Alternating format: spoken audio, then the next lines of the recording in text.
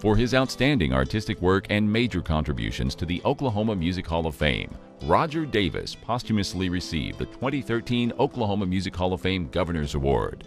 Born August 12, 1963 to Terry Lemming and Don G. Davis in Tulsa, Oklahoma, Roger was a 1981 graduate of John Marshall High School in Oklahoma City and a 1985 graduate of the University of Oklahoma with a degree in journalism. Married to Ann Booz Davis in 1990, the couple moved from Atlanta to Muskogee in 1992 to be closer to family and go into business for themselves. They worked side by side for 20 years, starting with their first store, A.B. Davis, featuring Roger's artwork and Ann's interior design services. In 2001, they launched their own stationery and giftware line, Lovey and Dodge, and began selling their custom products in specialty boutiques and retail stores throughout the United States.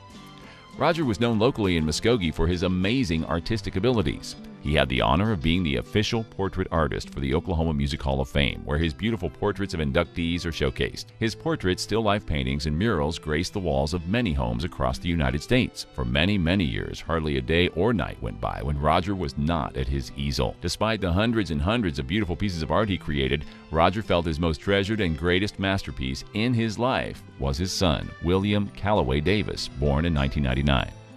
Roger died April 2, 2013. Leaving a lasting artistic legacy and a shining example of service to his community and state.